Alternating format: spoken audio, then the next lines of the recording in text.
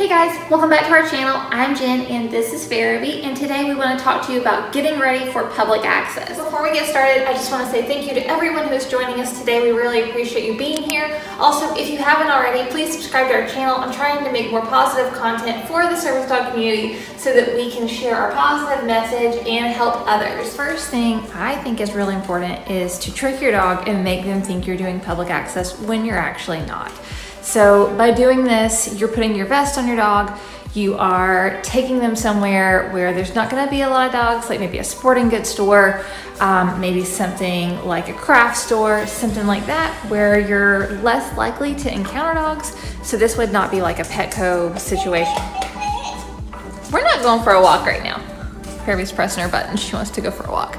So this would be something that is not gonna be very many dogs there if you see any at all.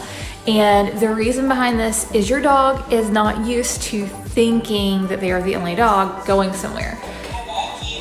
I love you too. So by doing something like this, like I said, it kind of tricks your dog into thinking that they are doing public access. You treat them like they're doing public access, and you have their vest on them, ask them to do things you would want them to do during public access. So, you know, sit whenever you stop, or lay, or whatever you want them to do, or maybe just stop in general, stop walking with you, but different things like that. In that way, it's actually kind of tricking them into thinking they're doing something big and brave, and they're really kind of not yet. And if they make mistakes, then it's totally fine that they've made a mistake, because you're not anywhere that dogs can't be anyway. But the key is not letting your dog know that. So one of the things that you might be wondering is, how do I know if my dog is ready to do public access? You don't really know. Unfortunately, you don't know. It's a gamble, really. So I'm editing the video and I apparently cut out something super important and I can't find the clip. So I'm just gonna pop in here. So whenever I just said it's a gamble, what I had said after this, and I can't find the clip, so it should not be a gamble whenever you actually go to real public access places. The reason it's a gamble on this part that I'm talking about here is because you're doing public access prep. So you're going to sporting goods stores, hardware stores, local things like farmers markets, craft stores, stuff that's pet friendly, but is not directed toward animals. So by the time you actually go to real, legit public access places, your dog should be not a gamble anymore. You're gambling at these places because it's technically okay for you to, but you know, once you start going to the mall, to the doctor's office, to grocery stores, cruises, whatever you're doing with your dog in the world, your dog doesn't need to be a gamble anymore. To do public access at a pet-friendly store when you're doing these dry runs that I'm talking about with your dog having a vest on, your dog doesn't necessarily need to have a task down yet.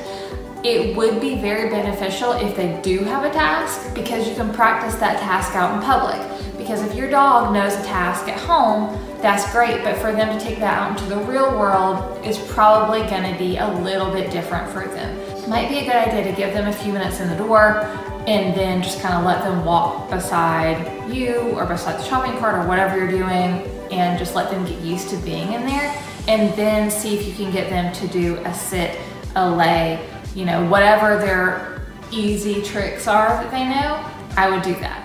Before you start public access, you want to know your local laws. So in addition to knowing obviously your country's laws about service dogs, you also want to know your state laws. If you're in the US, they vary state to state. The other thing I would definitely recommend having are ADA cards. But this is something you can buy on Amazon. This is not a service dog registry. That is not what this is at all. What this is a law card. And I'll see if I can get to focus. I'll pop a picture in.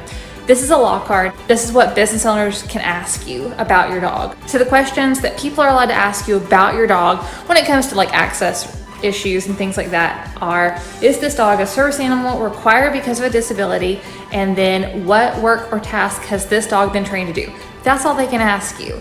And a lot of places don't realize that, and they'll start asking a million questions, and obviously you don't just want to be rude to somebody, but you don't have to answer a million questions. As far as your dog being a certain age when they're ready for public access, this is going to go case by case. There is no age, there's no magic age your dog is ready for public access. It really depends on, number one, the individual dog. And number two, it depends on how long they've been training. So it really depends on how long you've had your dog, how long you've actually been working on service dog training, and of course the dog itself. So you want to work with your dog around shopping carts. And to do this, I would definitely recommend going somewhere like maybe a Michael's craft store, maybe a Ace Hardware, somewhere that has the smaller carts that are plastic. Do this at first just so your dog has a positive experience with a smaller shopping cart that's not going to be as loud and scary as maybe like a Home Depot flat cart or a grocery store shopping cart. And the best way that I found to do this was to let her go places that had shopping carts and let her kind of observe other people with shopping carts first. And then after going and doing that, maybe once or twice, then what we did was we actually got our very own shopping cart, and I just got it very, very slow. I pulled it out from the cart corral thing and, you know, had her kind of stand with me basically. And we just moved it very slow, very, very slowly, you know, let her explore it. I was very encouraging, I guess, around it. So I was doing things like, oh, what is it? Oh my gosh, it's so fun. You know, things like that that you do to kind of comfort your dog and to make them feel like it's a playful, fun thing.